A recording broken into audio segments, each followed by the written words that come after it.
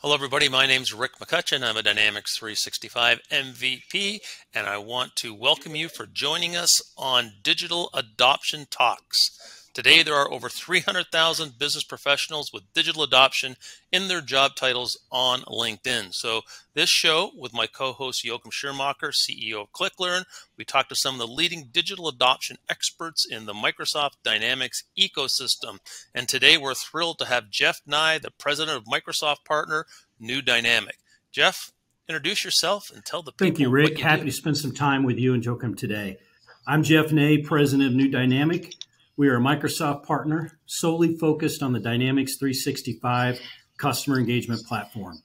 Based in Kansas City, we serve clients across North America. Our services include engagements that range from very strategic in nature, such as envisioning workshops and CRM road mapping exercises, to implementations, customization work, integration, training, and support, all related to the Dynamics 365 CE platform. And you have a football team in Kansas City, too. We do. Okay. Pulling for them Okay. very strong right now. All right, great. So let's get right into this, Jeff, because I was looking on your website and you've got a big statement out there and it says, avoid failure, don't ignore user adoption. Then it reads, low adoption occurs when your D365 user activity or your users actively resist utilizing the components of the system. Amazingly, multiple industry studies claim failure rates between 47% and 63% for new CRM software implementations. Jeff, what is this all about? Well, Rick, if you think about it, success in the CRM world, more so than any other type of business application, is defined by user adoption. Business executives, business owners, they set off on CRM initiatives to achieve certain outcomes. These may be higher sales team productivity, better visibility into sales process or the pipeline, better communications between marketing, sales, and customer service, or a more streamlined quoting process.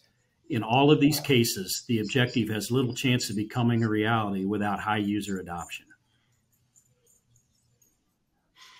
Okay, Joachim, would you like to add anything about what it says on the New Dynamic No, I think website? that it's just wonderful that a partner actually puts it on the front page of their website, because this is what we've been preaching, and obviously with Jeff we're preaching to the choir. But I think that part of this is it's really great, and I think that you're absolutely right when you say that more so than any other application area, I think that the customer engagement side is particularly necessary, because we've had salespeople that we put through devastating tasks of get more information from the market and put it into our Siebel system, if you remember that platform, right? Which was horrible processes to put on top of someone that actually wants to close deals. And I think there's a certain resistance in the sales force out there. Whenever someone says CRM, everyone looks a little scared, right? It's not necessarily a positive thing for them. So I think that the idea of bringing the right user adoption is really the difference between being successful in a customer engagement process and not being successful. So I applaud that. So, I've done a few CRM projects, probably over 200. So failure is a big word. And when I see failure, I think we have to be clear that because we're in the cloud now, we don't have the technical failure we used to have, like synchronization problems, mobility problems. I think we've got that piece sorted out. But it's amazing that, we're like 26 years into the CRM journey from when, we're talking about Siebel. The first time I saw them in New York at a trade show that said, we're a CRM company. And we were all Salesforce automation companies. And we all looked at each other, what the heck's a CRM company? We soon found out. But we're 25 years later, and we're still talking about, sales digital adoption being a problem. So I think it has a lot to do with, the design of the system, not made for the salespeople. But I think they don't engage the salespeople enough when they're building the system. And then, there's no digital adoption program put in place at the end to make sure that they're kind of coached through the process. I agree on that. And I think that the idea around utilization I mean, imagine that this was a server. I mean, that didn't run, right? Our system is down. I don't think that any project would last more than 6 seconds without having that server kicked up again, right? And ready to function. But for some reason, when we're talking utilization from a Salesforce on our CRM, doesn't really matter. Right? It's exactly the same thing. It's just the people side of it. And we've actually, and it's taken us this long to get to the point where we value the actual adoption of the users as high as we do on the server. And when it comes to sales, not having that data, which really is the point here, right? Because if we have a low user adoption, the data's in a spreadsheet. This I guarantee. Like when we're doing, a study on sales productivity for a company and I'm looking at the CRM, I don't see the data there. I just turn around and say, okay, show me your spreadsheet. And you'll see some of the best spreadsheet applications you've ever seen in your life that these salespeople have built for themselves. Or in some cases, the manager built it and his whole team or her team's using this spreadsheet. And, we use CRM. You'll see the phone numbers are in there. So, Jeff, let's talk a little bit about what's the ripple effect of low digital adoption in CRM. Think about all the different kinds of business processes companies have the ability to manage now and enhance through the use of a CRM solution. But no matter how automated we become, most of these key business processes they're going to continue to require some element of active human participation, right? Well, low user adoption can lead to incomplete or inaccurate data, just like you mentioned, Rick, bad reporting, and ultimately a loss of faith in the CRM system. You wind up in scenarios like you just mentioned with spreadsheets off to the side. And unfortunately, this lack of adoption can continue to spiral downward. And, think about it as new users are introduced to the system, they can receive poor training and an overall lack of direction when it comes to the benefits of that the CRM system can offer. I think that's where a tool like ClickLearn can come into play and be a great benefit to an organization, especially when you're introducing new users to a system. I think that's pretty much why people are at least investing with us, and we are investing with our clients. That is obviously on the onboarding journey and the idea of getting everyone on board in a safe way. And that I can tell you that first impressions do last, in the sense that if you get off to the right start, there's a very, very high likelihood that you will succeed on your implementation, have a high user adoption. So getting that right the first time is really important, not the second or the third time around, but the first time.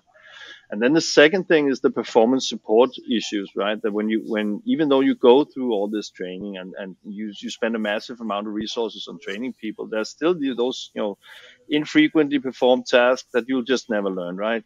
Doing your time expenses, stuff like that, where you need a different methodology than traditional training, because we just can't train it for you, because you're going to forget it, because it's going to take a month before you actually get into the experiment around that process. And that there's the room for actually driving some sort of digital adoption solution inside your space with virtual assistants that guide the user through those types of processes. So I think that it's really on the spot that serving them inside the application, making sure that they get the best possible onboarding experience, and after that, making sure that you're actually continuing the training with a positive digital adoption solution. And, when we start talking about the ripple effect, I was thinking probably, I'm going to say at least 10 years ago, I did a lot of work for Microsoft Canada. I'm in Toronto. And I was working with the CRM lead for Canada, and we put a workshop together that talked about what's the ROI for CRM. So I built all these calculators, right from what's the value of a lead, what's the value of a lead conversion, what's the value of an opportunity conversion. And I spent weeks and I had all these calculators. And then it just dawned on me after I built the course and facilitated it it's just what's the value of the data, right? What is the value of data? And you can turn it and twist it any way you want. But if the users aren't putting the data in the system, or it's taking too much time, or it's a problem, I think that becomes the ripple effect from the ROI perspective.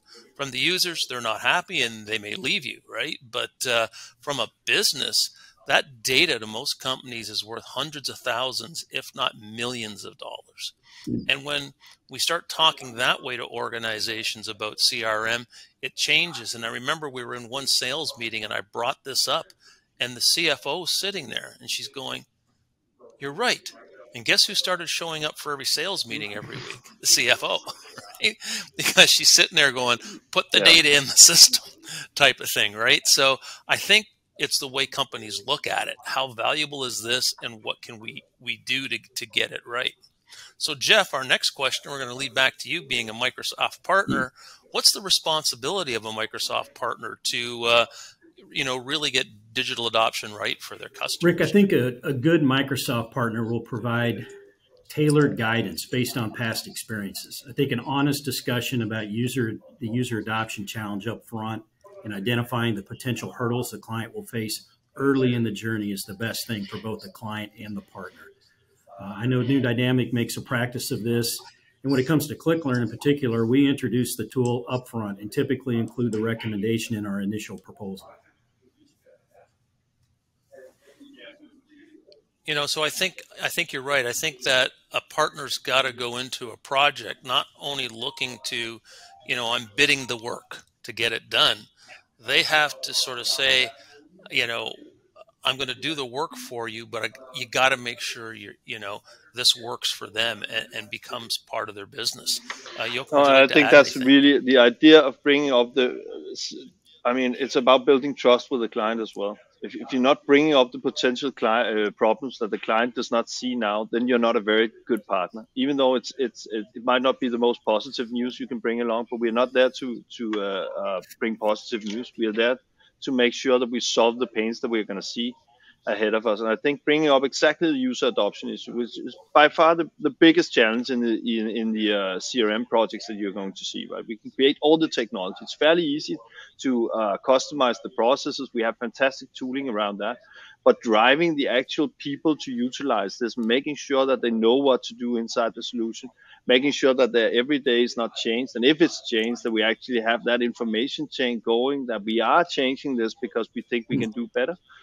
I think that's something that will bring up a lot of trust from the client in a partner that brings that agenda up at the very forefront. So I think that we're seeing that more and more, that the issue is being brought up, and that's really positive.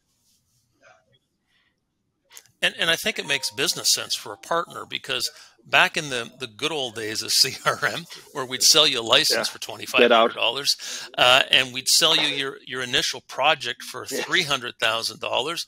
Once you got that check from a customer, they're not going anywhere, right? We could take 6 months to implement this thing and have all kinds of problems.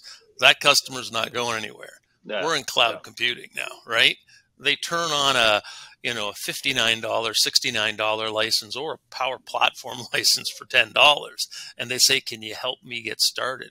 So the partners that know how to do this now really look at, say, okay, how do I onboard them, right? How do I get them up and happy?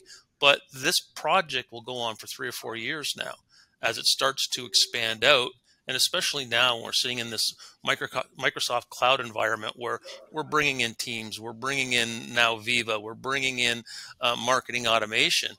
Those projects go on forever. So they're going to stick with the partner that can really get this thing implemented right. And it just, I think, makes business sense for a partner to have digital adoption professionals working for them. Okay, so I want to thank you both for joining me today, because we could talk about digital adoption and salespeople for a long time. But Jeff, do you have any closing remarks for the? I just want to thank you for allowing me to join the conversation with you and Joachim today. And Joachim, I can't say enough good things about ClickLearn. I appreciate that. Thanks. You bet. Me and the team at New Dynamic, we love what you and your team are doing. And I'll say, if anyone would like to take a deeper dive into CRM user adoption, you can check out a recent blog post of ours about addressing CRM user adoption issues before they occur. The whole concept of, like we just discussed, is knowing that they're going to be there, they're going to happen, having that honest discussion up front and addressing them early.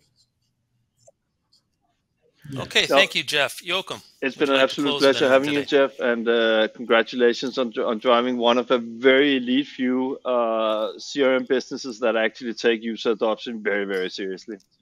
Oh, Okay, gentlemen, thank you. Thank you. Have a great day.